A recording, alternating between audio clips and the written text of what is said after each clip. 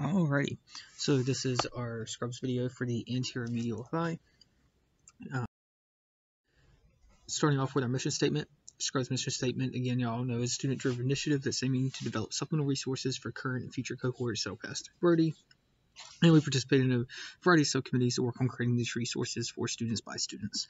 Hopefully, if this is something that aligns with your own goals, you will consider joining us in the future. Brief disclaimer, it is important to note that these are student-derived resources, and as such, there is the possibility for error. We do try to mitigate these via a team approach, but if you do notice any errors or anything that does not correspond with your primary course materials, please go off of the material that you are instructed to use as primary course material for the course. So, getting started with the anterior medial thigh, the first thing that we needed to think about the bony landmarks of the region. This is going to help us inform origins, insertions, as well as some of the actions of the muscles we'll be talking about. So the first thing we're going to talk about is the pelvic bone. So we know that we have the sacrum in the back that is joined. We have the sacroiliac joint where the ilium comes to meet the sacrum. As we move anteriorly, we are going to have our pubis, and then we are going to have our ilium down here in the back. Ischium down here in the back. So the big components that we need to know are sacrum. Then over here, we're going to have our ilium, and then down here, we're going to have our ischium. Now, specific landmarks that you want to know for the anterior medial thigh that you're going to see as the origin insertion for different muscles is up here at the top of the ilium. So this bone here, we have an anterior superior iliac spine. Anterior superior iliac spine. You should remember this from when you were learning about the inguinal triangle and inguinal ligaments. The inguinal ligament rises from the anterior superior iliac spine and comes down to the pubic tubercle down here. So that's going to be where your inguinal ligament is going to be. Then a little bit more inferiorly, we have our anterior inferior iliac spine, which again, important to note, anterior inferior iliac spine. Ischial spine back here in the back, which we can see better from a posterior view, and the ischial tuberosity down here. Okay, so ischial tuberosity. The other things that you need to know is right here we have the inferior pubic ramus, superior pubic ramus. You'll see that a lot of the muscles that we're talking about from the adductor compartment are going to arise from this region here. All right, so if this is, I know that was a brief overview, but it would be beneficial for you to make sure that you have the bony landmarks down first before you go into identifying the origin insertions of various muscles. Also important to know, we need to think about the femur. The femur is the long bone of the thigh. So the femur has a couple of really important landmarks that are tested. So what I want to point out here is we have an anterior view and a posterior view of the femur. There are two names that get confused by students pretty frequently. On the anterior surface, in between the greater trochanter and the lesser trochanter, we have an intratrochanteric line. So the intratrochanteric line is in the front of the femur. In the back, between the greater trochanter and the lesser trochanter, we have an intratrochanteric crest. So this is on the posterior side. So one of the ways that I remember this is I think crest in the back, like my crack, like crest for crack. Okay, so your butt crack is in the posterior aspect of your body. So intratrochanteric crest, posterior aspect of the femur. Now, you ask yourself, how do I identify the anterior versus posterior aspect of the femur if I'm just given this bone in lab? Well, the thing that we're going to be looking for is this line right down the middle of the posterior aspect of the femur. That's going to be called the linea aspera. And we're going to see that this is going to be the insertion for a lot of the muscles we talk about today. Right, and then so greater trochanter, lesser trochanter, here's a trochanteric neck, or the neck of the femur, and then right here we have the head of the femur. Now, as we come distally on the medial aspect of the femur, we're going to have the adductor tubercle. It makes sense that this would be on the medial aspect because, again, adduction is going to bring our legs in. So in order for that to happen, we would have to have the insertion on the medial aspect of the leg. Okay, and then we have a lateral epicondyle and medial epicondyle.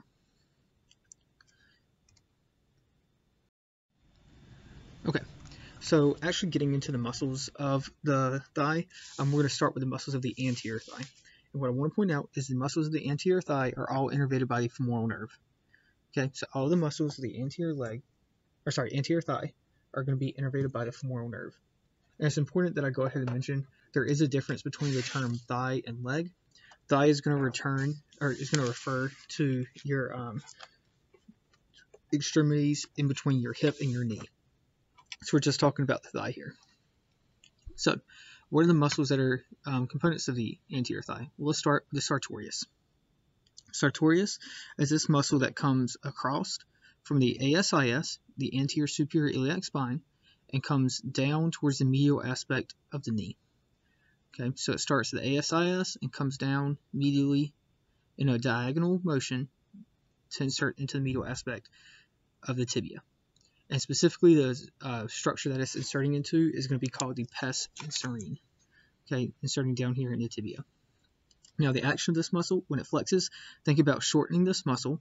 So bringing the tibia, the medial aspect of the tibia, closer to the lateral aspect of the hip. It's going to abduct. So we're abducting, flexing the hip, and we're going to laterally rotate at the thigh. So the overall motion of this muscle flexing is that of a hacky sack. So if you drop a hacky sack in front of you and try to kick it up with the side of your foot, that's going to be the same motion as the sartorius contracting. Next, we have our iliopsoas. Our iliopsoas is made up of two muscles. There's the iliacus, which is this muscle that sits on the interior aspect of the ilium. So it sits right here on this bone here. And then we have our psoas major. So psoas major coming down, and that is going to come down here into our thigh. So the iliopsoas, again, iliac fossa and lumbar vertebrae. Its insertion is onto the lesser trochanter. So remember back to our femur, we have a greater trochanter and lesser trochanter. The insertion here is the lesser trochanter. And this is the primary flexor of the hip. So your iliopsoas is the primary flexor of the hip. It comes down and it's going to insert into the lesser trochanter, and it's going to be the primary flexor of the hip. Next, we go into our quad muscles. So our quad muscles, we're going to start with the rectus femoris. The rectus femoris is this thin band that comes straight up. Actually, it's not on this image, it is this one here. Rectus femoris is the one right on top. It is going to originate from the AIIS. That is the anterior inferior iliac spine.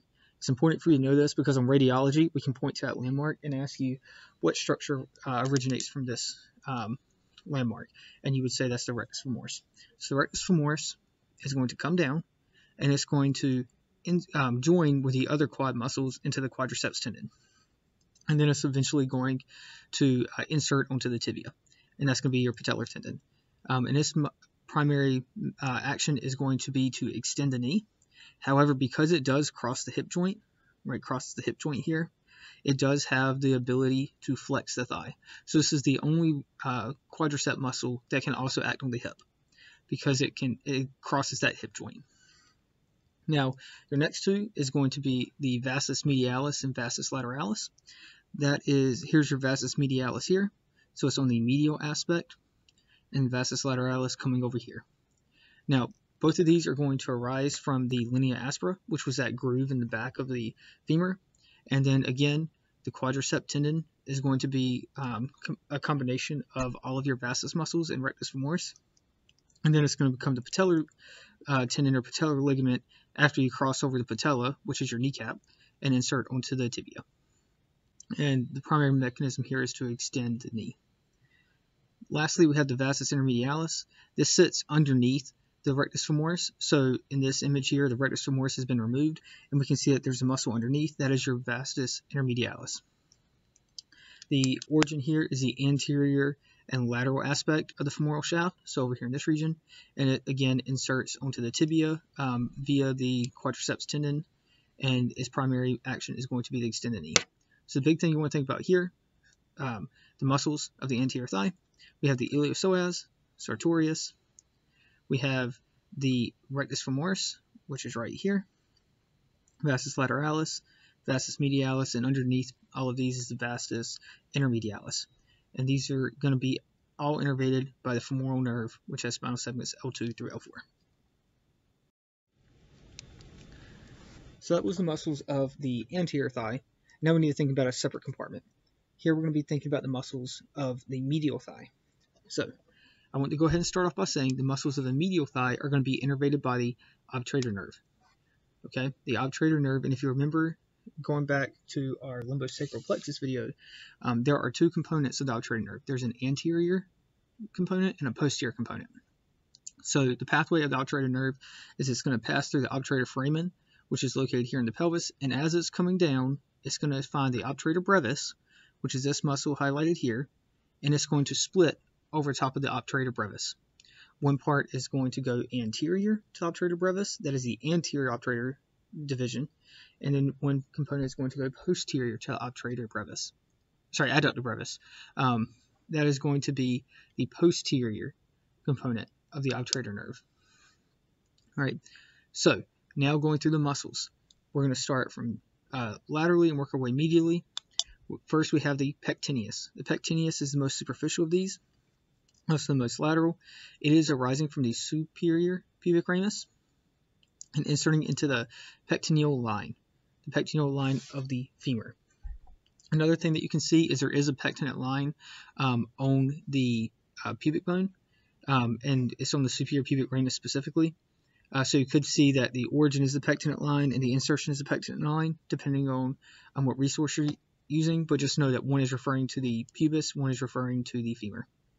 Okay, the action of this muscle is going to be to adduct and flex the thigh. You'll notice that most of these muscles are going to have the function of adducting the thigh, meaning that we're going to take it from laterally and bring it medially. Okay, that makes sense when we think about the origin and insertion. Next up, we've got the gracilis. So we had this long strap muscle in the anterior compartment of our of our thigh. That was the sartorius. Now, if we look more medially, we have this long muscle that comes down and inserts into the same region. This is going to be our gracilis. The gracilis originates from the inferior pubic ramus, and it's going to insert onto the medial aspect of the tibia, again in the same location as the sartorius, and that's going to be the pes anserines. And the important part about the pes is it's actually three tendons joining together at a single location. We'll talk about all three of those in a moment. And the function of this muscle is going to be to adduct the thigh, no shock there, as well as flexion.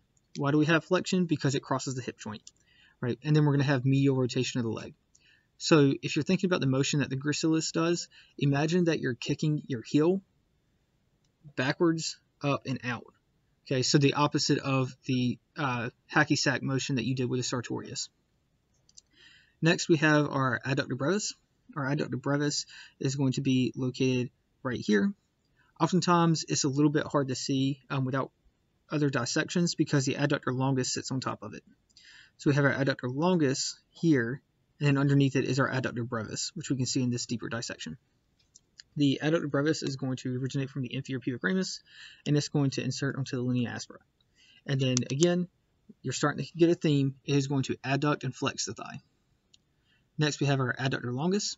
This is arising from the pubic body, so right here. And then as it comes down, it is then going to insert into the medial linea aspera. And then again, adduction and flexion of the thigh. Great news, all of these muscles we talked about so far are innervated by the anterior division of the obturator nerve. And that nerve sits specifically on top of the obturator brevis muscle. Sorry, adductor brevis muscle. Next, we have our two muscles back here that are innervated by the posterior division of the obturator nerve. That is going to be the adductor magnus and the obturator externus. So, the adductor magnus is this big flat muscle that is actually a little bit hard to see. It's underneath the brevis here. It's this muscle right there that comes down. So that is our adductor magnus. It is pretty far posteriorly. It has a horizontal component and a vertical component. The one that we're talking about here is the horizontal component. The horizontal component is innervated by the posterior division of the obturator nerve. So it's going to arise from the obturator membrane, or femoral border, and it's going to insert into, wrong muscle. It's going to arise from the ischiopubic ramus and ischial tuberosity, and then this adductor component is going to insert into the linea aspera. So it comes from over here and inserts into the back of the femur. And this main action is going to be to adduct the thigh. Now I mentioned that there are some vertical components, some vertical fibers. That is actually going to insert into the adductor tubercle, as opposed to inserting into the linea aspera, which is, again, if you think back to the bones that we looked at earlier, the adductor tubercle is down here near the medial aspect of the knee. And its primary action is going to be to flex the thigh, and its primary action is going to be to extend the thigh when we're talking about those vertical components. The flexion is going to come from the adduction components. Now, we're going to have the obturator externus. is our last muscle. The obturator externus is originating from the obturator foramen, the borders of that on the external side of the pelvis, and it's going to be coming around the back of the femur, and it's going to insert into the greater trochanter, so the back side of this greater trochanter. So when it contracts, imagine that this greater trochanter is getting closer to the obturator foramen, and when that happens, we're going to get rotation, specifically lateral rotation. So we're originating from here, coming behind the femur, inserting into the greater trochanter, and if you contract, then you're going to get rotation. This is going to be lateral rotation. Important with lateral rotation, make sure that you know the difference between lateral and medial rotation, because it's going to be very important to think about the action of the hip versus at the ankle. Okay, so two things that are really important in terms of the information that is going to be presented on the exam is the femoral triangle and the adductor canal. So this goes into borders and contents, things that you know that they love to test. So we're going to start with the femoral triangle. Femoral triangle, again, triangle has three borders. We're going to start with our lateral border over here. And this lateral border is our sartorius muscle. So here is that sartorius muscle, again, arising from the ASIS, coming down towards pes anserine, which is down on the medial aspect of the tibia. And that is going to form our medial border of the femoral triangle. Our next border is something they should be well familiar with at this point. This is going to be our inguinal ligament. Our inguinal ligament coming down, forming the superior border. So this is the superior medial border of the adductor triangle, or sorry, the femoral triangle. Now over here, down here at the bottom, this is going to be our adductor longus muscle. So adductor longus muscle here, and that is forming the medial inferior border of our femoral triangle. So now we have this nice little triangle here.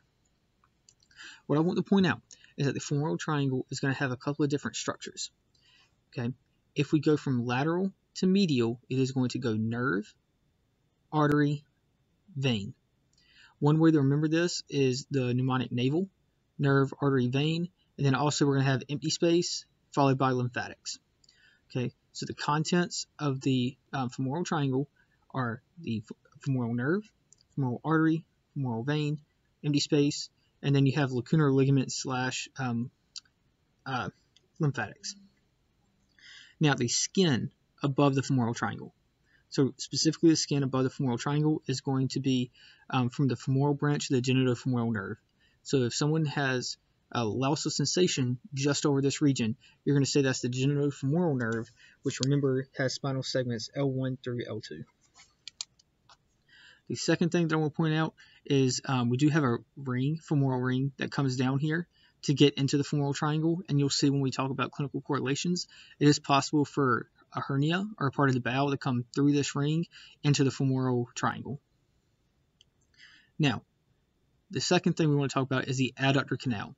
The adductor canal is really just a continuation of the pathway for these vessels. So the vessels have to go somewhere, and they're going to run inferiorly. So as we look at the adductor canal, we now have different borders. The different borders of the adductor canal is on top, we have the sartorius, which has been cut away from this image. The sartorius was running down. It was a border of my femoral triangle. Now it's going to be the anterior border of my femoral canal, because it's going to sit right on top of where my arrow is pointing now. Okay, so there goes the sartorius as the anterior border. Medially, we have this muscle, which is my vastus medialis. Okay, so the medial border, actually this will be a lateral border if we're thinking anatomically. We've got our vastus medialis. And then over here on the medial aspect, we're going to have my adductor longus and my adductor magnus. So adductor longus and adductor magnus coming through here. And eventually what will happen is there's going to be a split of the adductor magnus. Remember, it has vertical fibers and horizontal fibers.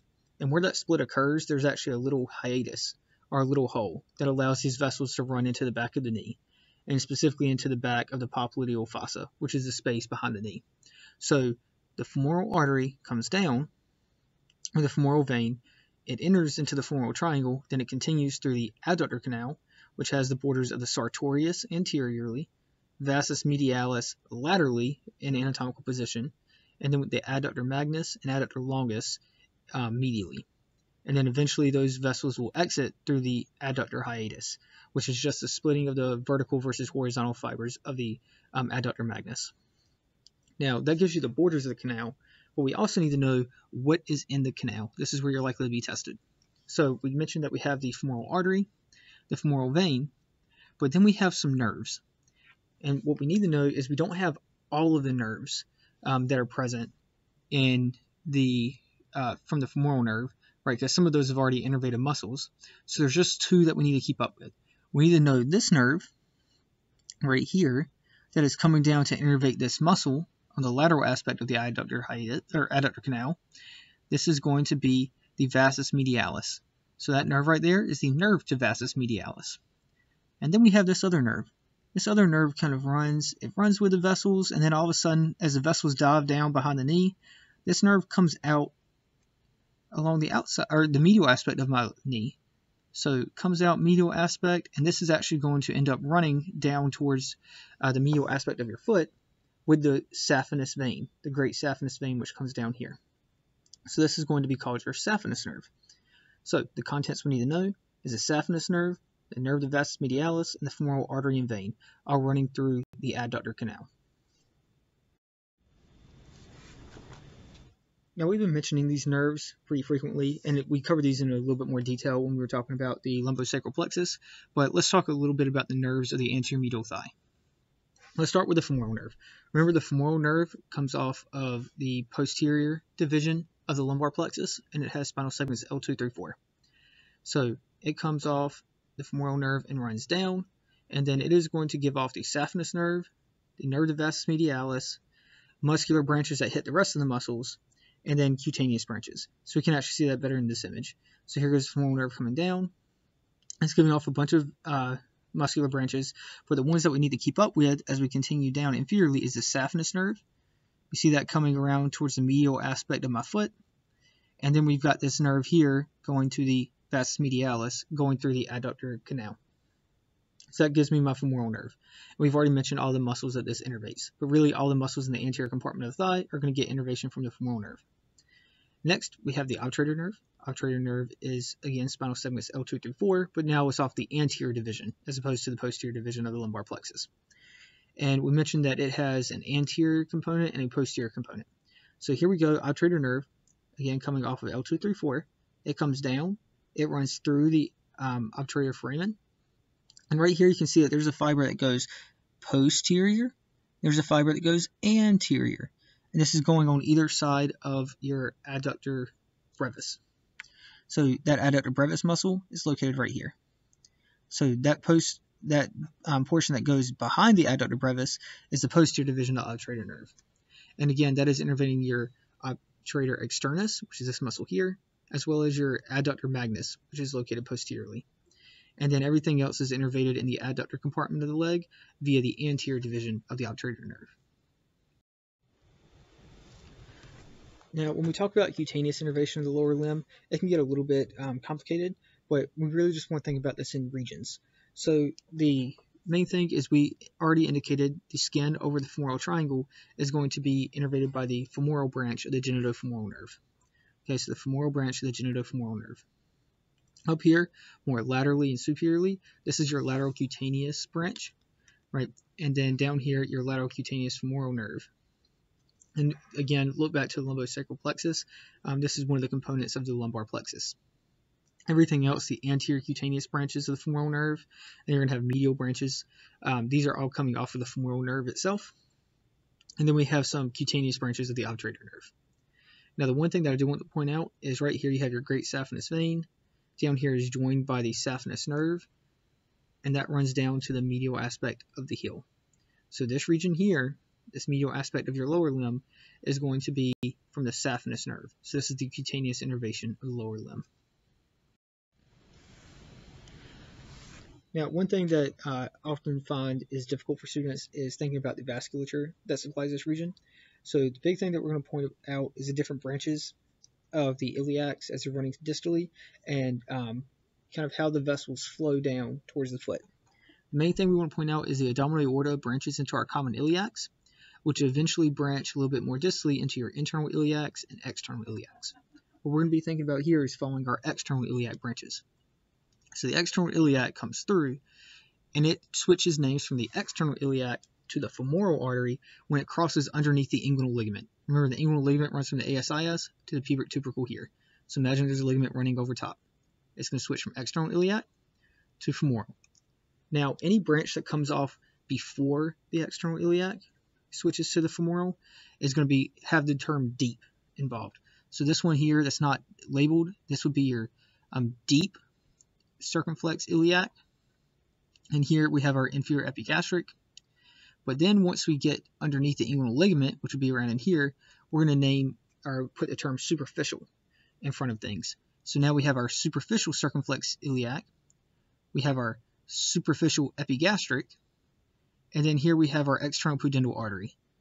Okay, and the difference here is there would be an internal pudendal artery as well. But because this is coming off after the inguinal ligament, then we're going to have this as external or superficial. So those are the three superficial branches of the femoral artery that you need to know: the superficial circumflex iliac, superficial epigastric, and the external pudendal artery. Now, one thing that I want to point out, as we come distally, we are then going to get a profunda branch. The profunda branch is going to run posteriorly. So that's this branch here that runs down towards the back of the femur. The profunda branch is going to dive between two muscles on its way to the back of the thigh. It is going to pass between the adductor longus and the pectineus muscle. So where the pectineus muscle comes across like this, and the adductor longus sits a little bit more posteriorly, coming down towards the linea aspera of the leg. So that is where you have this vessel here, the profunda branch of the femoral artery. And in the hospital, you may hear someone say superficial femoral artery, which is your main femoral artery coming down, or you may hear someone say deep femoral artery. And if they say deep femoral, they're talking about the profunda femoral artery. Now, as we go through the different components of the profunda femoral artery, that's really where things get a little bit more confusing. Off of the profunda femoral artery, we're going to have a lateral and a medial circumflex femoral artery. So lateral circumflex femoral coming around the outsides, and a medial circumflex femoral coming more medially. The medial circumflex doesn't give off any name branches you need to know. It's just going to be medial circumflex. But the lateral circumflex gives off some other branches that we do have to know the name for. So lateral circumflex coming around. And then you see that there is a ascending branch going towards the greater trochanter. There is a transverse branch wrapping around the shaft. And then there is a descending branch coming down around the lateral aspect of the femur. So the lateral circumflex femoral artery gives off an ascending branch, transverse branch, and descending branch. And here we can see a posterior view up near the hip. I do want to point out that there are multiple vessels that join to supply the hip, and this is going to be called the cruciate anastomosis, and it's really supplying the femoral head. Here you have your medial circumflex femoral artery. This is doing the primary majority of the blood supply. The profunda femoral artery will give off a branch that comes up, this first perforating artery, that can help supply the femur. And you have your lateral circumflex femoral artery. And this is the transverse and ascending branch. We also have a couple of other branches, such as our inferior gluteal artery, which you see here, that can come down and contribute to the cruciate anastomosis as well. Okay, now just talking about venous supply real quick, there's really one thing that I need you to know. In the region of the femoral triangle, right, we have fascia that covers all of our musculature, but there is a hole in the middle of the vasculature in the region of the femoral triangle, and that is called our saphenous opening. So right here we have our saphenous opening, and through that opening we have a vein that comes out. This is called our great saphenous vein. So it's coming out of the saphenous opening, and it's going to come down, run around the medial aspect of the leg all the way to the medial aspect of the foot. So this is our great saphenous vein. And once you get to the knee, it's going to be joined by the saphenous nerve, which is a branch of our femoral nerve. And here you see that it's coming down and it's going all the way to contributing to the dorsal venous arch of the foot. Now, not as important, just so you know, when you're looking at the vasculature of the leg, usually you're going to have an artery that is surrounded by the veins.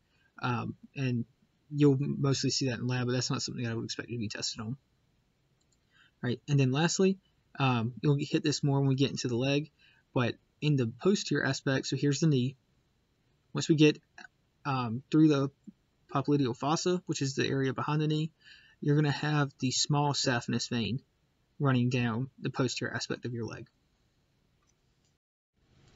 Okay, that takes us through the majority of the horseback chapter, but now let's talk a little bit about the clinical anatomy. So the first thing that we're going to talk about is a pulled groin. This can really just happen in sports that require starts and stops, like sprinting or in stretching. And so really what you need to know here is just what are the muscles of the groin, and specifically this is referring to the muscles of the adductor canal.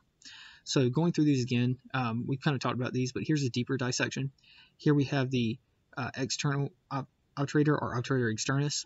This is innervated by the posterior division of your obturator nerve. And then right here you have your adductor brevis. Remember, the adductor brevis is where you're having the nerve split anteriorly and posteriorly to give you the different divisions of the obturator nerve.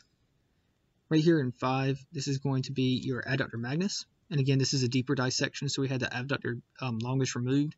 That is actually this muscle here in 6. And then right here we have the gracilis coming down.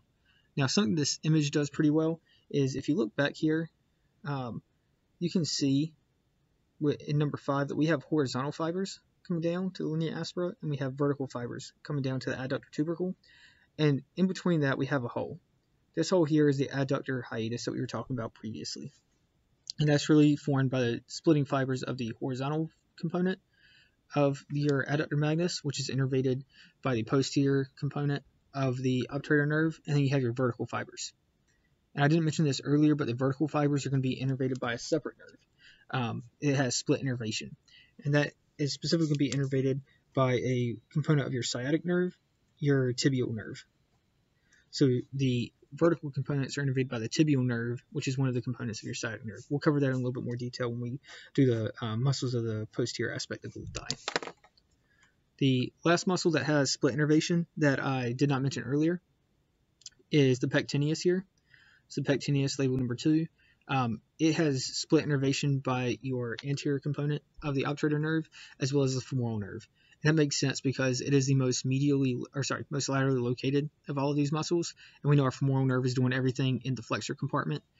So it makes sense that if one of these muscles was going to have split innervation with the femoral nerve, it would be the pectineus, because it's located in closest approximation to the rest of the muscles that are innervated by the femoral nerve. Now, something that I want to point out is the patellar reflex. The patellar reflex is when we take our reflex hammer and we're hitting the patella tendon, and this is going to send sensory information back through the dorsal root ganglion. So remember, sensory information goes to the dorsal root ganglion, and then we're going to send an excitatory fiber down through an afferent fiber, E with an E, is going to go through our ventral root, and then that's going to go to the muscle causing contraction. Now, whenever we have contraction of one muscle, we also need to inhibit its antagonist. So you're actually going to see that we're going to have an inhibitory fiber come down and inhibit the action of our hamstring muscles. So that way we get an unimpeded reflex.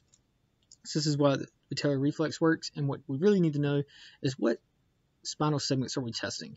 We're testing the femoral nerve. And so this is testing for femoral nerve injury, so that's going to be L3 through 4.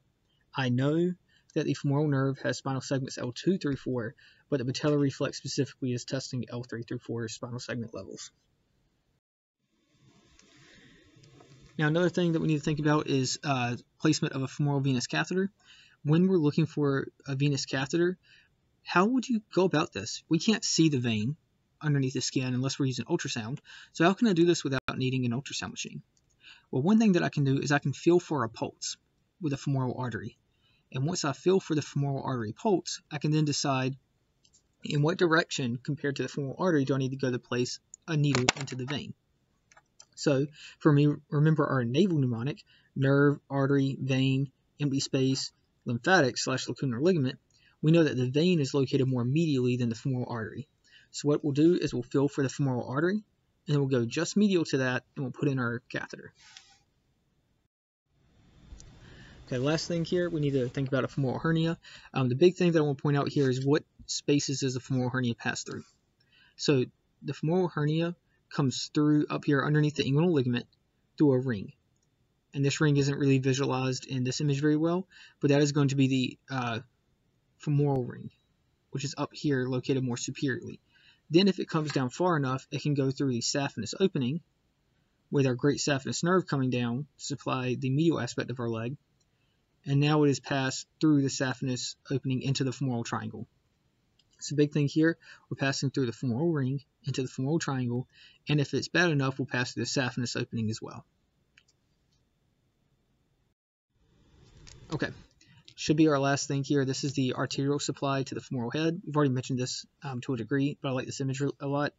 This is talking about our cruciate anastomosis. So our cruciate anastomosis is supplying a lot of the blood to our femoral head. We have our medial circumflex artery. So our medial circumflex artery is going to be this one, number 3, coming around. You see our fancy little label here. This is supplying the majority of the blood supply to the femoral head. Next, we have the ascending branch of our lateral circumflex artery right here, along with our transverse branch. And then, not really visualized, is an inferior gluteal artery that's coming down. And then we have a perforating branch of our profundofemoral artery, which isn't really visualized well, be coming off here and running up. And then we have this acetabular branch. And this is going to the head of the femur, just to supply that region. It may be mentioned in the course pack, but I just think it's important to know as well. So these are really the areas that we have to worry about. The reason we talk about the cruciate anastomosis is because it's really important that we have blood supply to the femur. If one of these vessels is disrupted, then there's the potential for a watershed zone to form where we're not getting a lot of blood supply. So that should take us through the end of this video.